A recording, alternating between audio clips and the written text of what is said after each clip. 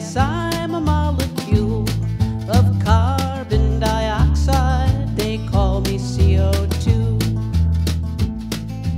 Animals respire me and breathe in oxygen. Plants give off O2 and take me up again. Fossil fuels are formed when plants are pressed deep underground. When humans burn them, I'm released, and then I hang around. Yes, I'm a molecule, but I'm not just any molecule. I am a molecule of life. Whoa, whoa, whoa, whoa. Without me, rays of the sun would be lost into space. The earth would be too cold for life. There'd be no human race.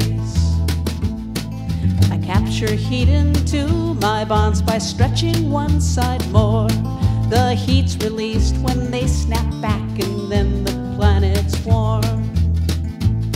We CO2s do this so well, it only takes a trace to keep the earth a temperature that's steady, right, and safe. Yes, we are molecules, but we're not just any molecules. We are molecules of life. Whoa, whoa, whoa, whoa. Hey, what's going on down there? This is not the norm. All the ice is melting. How did it get so warm? And why are there so many of us? How did this come to be? The humans burn those fossil fuels in cars and factories. More our numbers go up, the more heat we'll give.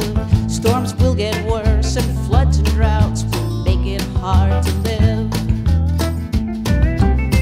Yes, we are molecules, but we're not just any molecules. This is not so good for life. Whoa, whoa, whoa, whoa.